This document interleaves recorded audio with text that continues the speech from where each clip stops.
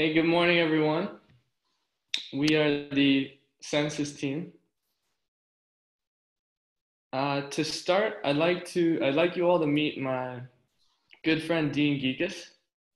When Dean was 34, he worked a stressful finance job in Boston and had to commute down I-93 every day from Windham, New Hampshire. And this commute created difficulties for Dean in his daily life.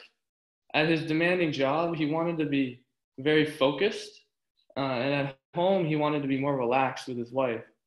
But each day on his commute, he found that being cut off and honked at in traffic really worked him up. And after some of the most agonizing morning commutes, he found himself less agreeable and less productive at work. And certain traffic-filled evenings frustrated him on the drive home, such that he acted less affectionately towards his wife. He did tell me that sometimes he would combat the negative emotions he felt on the commute by playing classical music on the radio, and it really helped him calm down. When I shared the story with my group, we knew that if we could build an emotionally aware system in the car to give the driver highly personalized recommendations based on their mood, we would really improve the stress-inducing part of many people's day. The chore of a daily commute is not something we need only to put up with. We believe that we can actually improve our experience and enjoy these drives. Just like Dean, we all sometimes become emotional on the roads. In addition to adding stress into our lives, driving emotionally actually puts both us and other drivers at risk. A naturalistic driving study found that drivers were 9.8 times more likely to crash when they were driving in a heightened emotional state, like anger or sadness. And unfortunately, almost all cars in use today do not have any systems to understand or respond to the driver's emotion in a way that could improve their mood. So when thinking about our target user, we thought that people like Dean, who have longer commutes to work and who see their daily commute as an additional stressor in their already overwhelming life, would really want some kind of emotionally intelligent and personalized system in their car.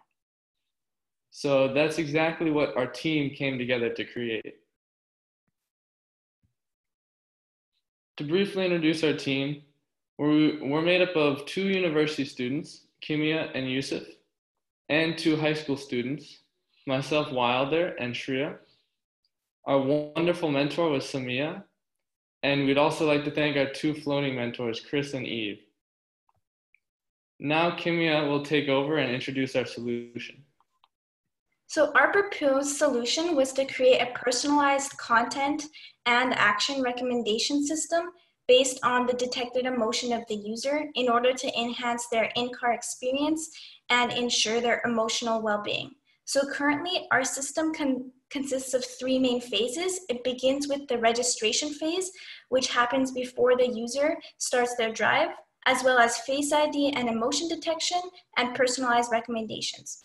So starting off with the registration phase, this is called the onboarding phase because the user gets to set up their account by setting their preferences and uploading an image of themselves to the database. So once they're registered and in the vehicle, the system will run both Face ID and an emotion recognition model. And based on the most highly expressed detected emotion and the user ID, the system can access the database similar to a lookup table and provide relevant content and action recommendations that are tailored to the user.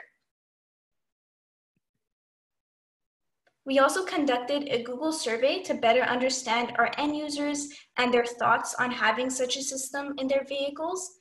We received 60 responses from a wide range of ages and levels of experience, and we found there was around 70% interest in such a system. We also asked them which emotions users often found themselves experiencing, the dominant emotion being anger and irritation. And they also told us about their top recommendation interests, such as music or radio recommendations, as well as physical relaxation techniques, so seat adjustments or haptic feedback, for example, releasing calming incense, as well as climate control and interior lighting, suggestions or adjustments were also very popular. Our users also provided us with some valuable comments, and we discovered there was a general consensus that most people don't like to be commanded or demanded by their car to engage in certain activities. So if you're angry, they don't want to be forced to have to reroute or change their routes or habits entirely. Instead, they'd be interested in having a friendly, empathetic agent that gives suggestions that are extremely personalized and require minimal involvement with the driver, so they will not have to be distracted. So in order to do this, we wanted to create a personalized profile for each driver so that they'll only receive the amount and type of recommendations they'd be interested in. Then we began with solution development. So the first stage was to build our own emotion recognition model. We built and trained our own convolutional neural network using TensorFlow and facial expression images from the popular FUR 2013 dataset.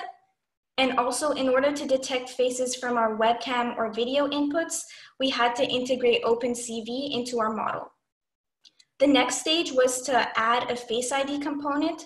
So we used a face recognition library that's able to compare facial encodings of registered users with those of new faces. So it'll be able to tell if someone is a registered user or if they're unknown. The last section, main area, was the recommendation system. So our user preferences and profile pictures would have been stored in a data frame beforehand. So our recommendation system as of right now works more similar to a code book or a lookup table than a machine learning engine. Specifically, music recommendations were also implemented using the YouTube API in JavaScript. And to bring this all together, we created a simplified web application using Flask. For our voice agent, we also used a text-to-speech library in Python. So due to the limited time and resources, we obviously couldn't integrate this into an actual vehicle, but we wanted to create a simplified web application that could demonstrate the main components.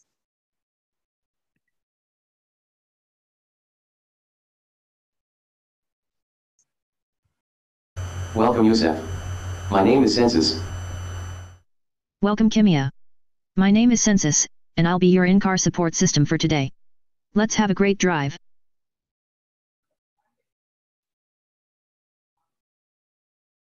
Your most highly expressed emotion so far is anger.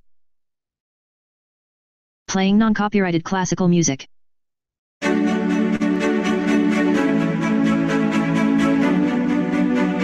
At this moment, Sensus is not randomly playing classical music. Sensus knows what Kimia needs, so it can give it to her when she needs it. Sensus knows what all of us need from our profiles. Kimia needs classical music to calm her down, and I need electronic music to cheer me up, along with recommendations such as temperature, relaxation techniques, and interior lighting.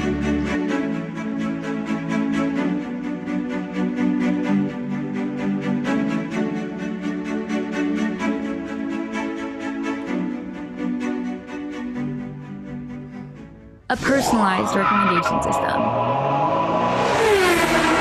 Sensus.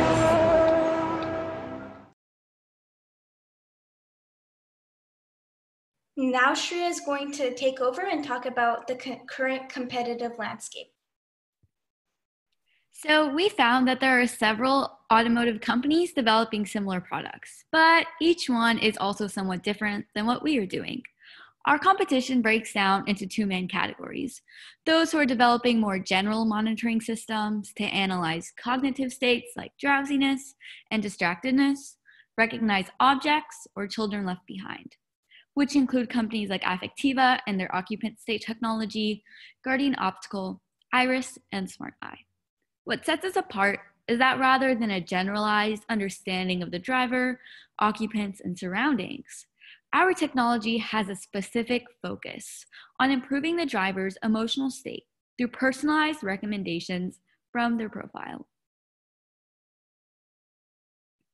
The second group includes companies who also use biometric monitoring systems and other modalities to develop personalized adjustments for added comfort during the drive, such as Hyundai's Kia's Read system, EyeSight, and Sensum. What sets us apart is how our technology can be easier implemented in modern-day cars without any intrusive biometric sensors. Much of the technology from these companies requires special cars or steering wheels, and these companies work strictly with OEMs and car manufacturers, rather than making a product that can be installed in vehicles on the road today. One competitor that didn't fit into these groups was Cerence, which makes a personalized, empathetic voice agent. What sets us apart is that we focus our voice agent strictly on responding to the driver's emotions, while they take a more general approach by understanding the driver's routines and habits. For the continuation of Sensus, there are 3 main areas upon which we will improve. The first area concerns the recommendation system. In order for drivers to set up their profiles, we will develop a mobile or web application for the registration phase. We will continue to use this platform for Sensus until we can work with automotive hardware engineers to actually integrate our system into vehicles. The actual recommendation system would also be replaced with a more advanced model that could keep a log of the user adjusting, so approving or disapproving of the outputted recommendations in order to effectively bring the user back to their comfort zone. Our next focus would be on the voice agent and the empathetic emotion detection model. We want to enable speech-to-text to allow for conversations and rapport building between the user and the in-car empathetic agent. As for the emotion recognition model, we would replace it with the multimodal model that also takes into account the voice, words, and gestures of the user when detecting emotion. The final area focuses on Sensus's relationship with the vehicle. Once we integrate Sensus in the vehicle, we will use vehicle data and emotion data together to predict a measure of safety and danger. For example, if the vehicle is swerving and anger is detected on the driver's face, this presents a very dangerous situation. We could also take external cues, like traffic or if the user is on the phone or in conversation, into consideration when deciding if it's an appropriate time to give recommendations as to not distract or irritate the driver. Progressing in this direction will allow us to sense a safer way to safety. Thank you for listening. We are very grateful for your time and are now ready for questions.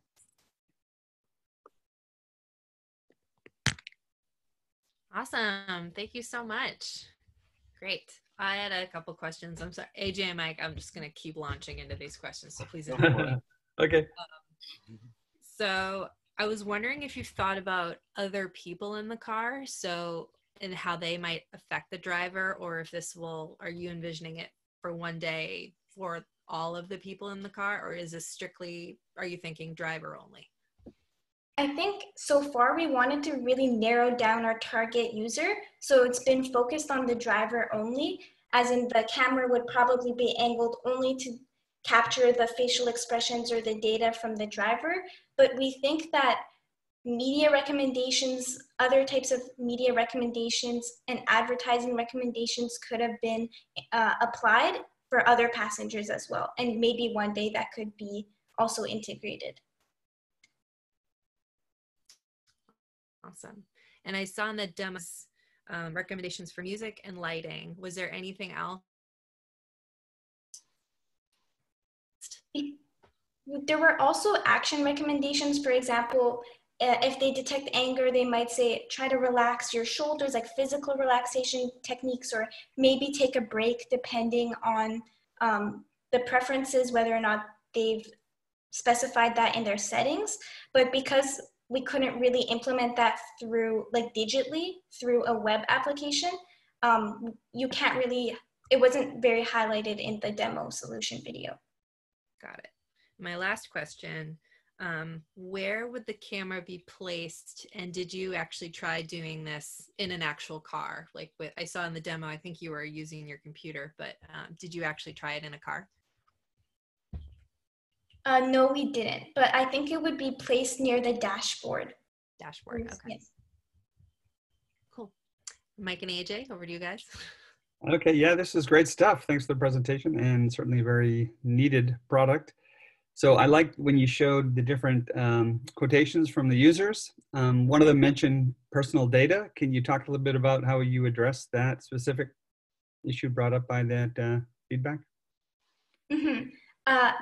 Like you said, one of the issues was privacy and data collection. So right now, our application runs locally, but even if this was integrated in the system, I think we could take advantage of edge computing and running the system locally rather than sending data over cloud computing. That's a good answer. It's the same answer we give to our customers. Yeah. Thank you. Yeah, no worries. I have two questions. First one, I guess I got the technical one out of the way. Just in that lighting demo that Wilder had, was that like an Arduino plugged into using the Affectiva SDK? And if so, what was that interface? Just in general, maybe just describe that a little bit. Yeah, so it was using an Arduino. I ran it through our own group's emotion recognition model. And just on the Python script, you can write to the serial monitor onto the Arduino. So I went through that way. And so you basically communicated to the Arduino from your algorithm through the serial communication, and then you connected to the Affectiva SDK to your algorithm, or how was that connection done? Just through the C++ API, or? We didn't use the Affectiva SDK. Oh, okay, all right. We just used directly off our own trained model. Got it. Okay. All right. Okay. And then the other question was just as far as revenue goes, like how is this monetized?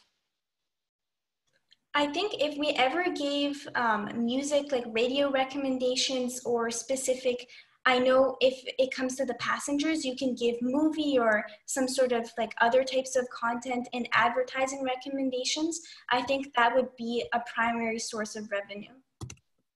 To add on to that, so you may have noticed in the video, we could only play non-copyrighted classical music. So YouTube doesn't allow us to use their API and then play copyrighted music. So having some sort of like subscription for the music would also allow users to not have to worry about what they're listening to. Great. If that's it for questions, I think we'll take a minute and fill out the forms. So next up are Geeks Visions. So if you guys want to get ready, give us a minute to submit the form and we'll get started with you.